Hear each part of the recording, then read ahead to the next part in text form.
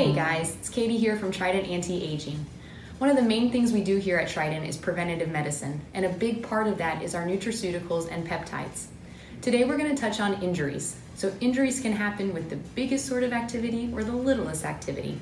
One of the peptides that we have that's excellent in helping to repair and heal these injuries is BPC157. BPC means body protective compound. So basically a big word to mean it's a peptide that helps to go in and heal and repair areas of injury.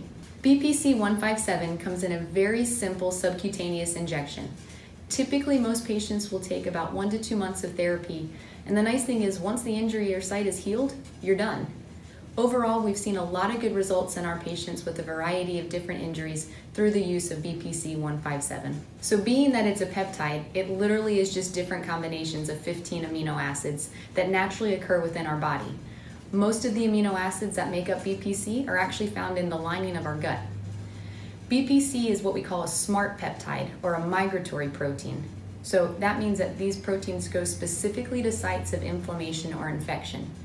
So basically what that means is it's not going to heal something that's not broke. It's going to go to the site of inflammation in your tennis elbow, in your bursitis in your shoulder, in the knee pain that you've been having chronically to help to heal and rebuild those fibers and tendons. One of the ways that it helps to heal the sites is by increasing nitric oxide.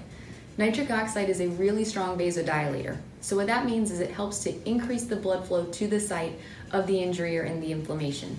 Blood is full of oxygen, full of nutrients, so by increasing the blood flow, it helps to heal the site quicker. We've seen a lot of good results in our patients who've had chronic injuries or recently had surgeries, especially orthopedic surgeries, have helped in the healing and recovery process. Specifically joints that have a lot of ligaments and tendons that surround them, like your ankle, knee, hip, elbow, shoulder.